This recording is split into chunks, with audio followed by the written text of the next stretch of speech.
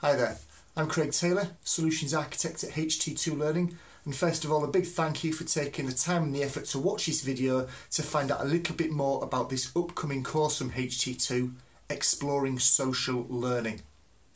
If I think back to the very first time that I recall hearing or reading social learning being defined as a thing, I would say it was probably around 2009, 2010, so 6 or 7 years ago from when this video has been recorded. And it hasn't gone away, has it? Every conference I go to, every workshop, everybody who blogs, everybody who tweets, who works within learning and development circles, social learning is something that is just getting more and more and more popular within our industry.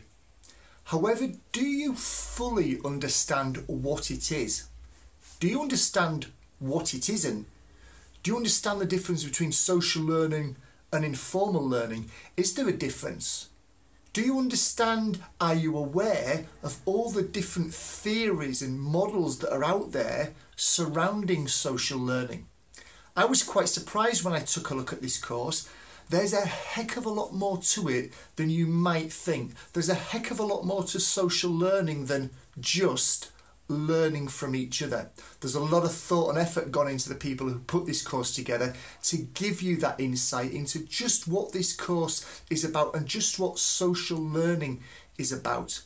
There are also some really great examples about how you can take the theory, how you can take the models, and how you can actually apply them in your practice as well to benefit you, benefit the people that you're representing, and benefit the people that you're supporting.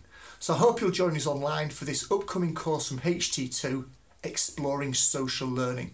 See you online.